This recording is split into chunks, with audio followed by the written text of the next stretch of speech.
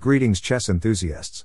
Welcome to my AlphaZero channel. After a hiatus, I'm excited to share a new video with you today. In this installment I'll be showcasing a thrilling match between AlphaZero and the formidable opponent, Stockfish. Let's dive right in. I kicked off the game with a move d4.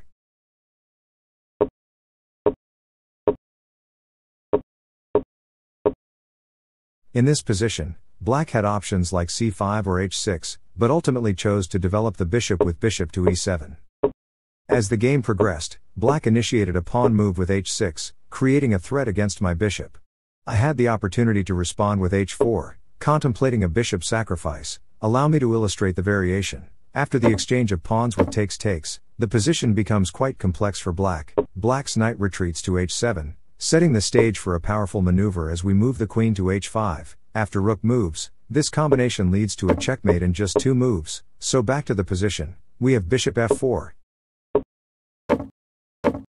I played g4 with the intention of advancing to g5, putting pressure on Black's kingside pawn structure. When Black responded with knight to d7, I seized the opportunity to play knight to c6, creating a fork that threatens both of Black's pieces. Black responded with queen to e8 and I proceeded with h4, aiming to advance to g5 and create threats. I also activated my rook by moving it to g1, eyeing control of the g file. I plan to bring my queen to f3, further intensifying the attack.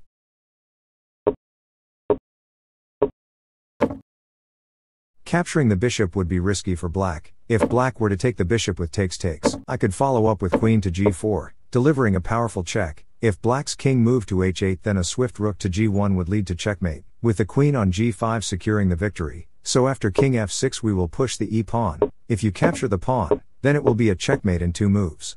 So back to the position. Here best move for Stockfish is to play rook g8. As AlphaZero, the position offers multiple paths to victory. Giving checks to the Black king with moves like rook to g7, followed by rook to g1, exploits the knight's coverage of the escape square, ultimately leading to checkmate in just a few moves. So back to the current position. Stockfish played g6, I played h7 check. Capturing the pawn with h takes g5 would open up the rook file. After a series of pawn exchanges, a decisive move like queen to g4 check would force Black's king to move to f6, setting the stage for checkmate by rook to f6. It's a strategically powerful sequence, so back to the position. With Black's king moving to g7, the game continues with a focus on central piece exchanges. My plan includes moves like queen to g4 and preparing for h5 to disrupt Black's pawn structure, potentially creating new opportunities in the position.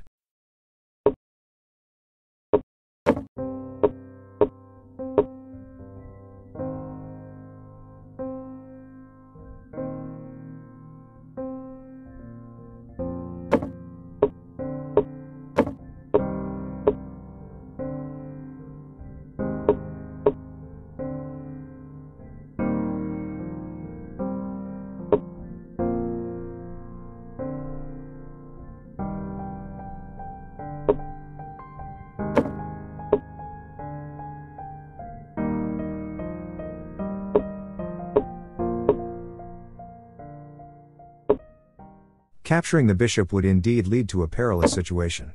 After rook takes h5 check, if my king moves to g8, your queen on g6 would create a deadly threat.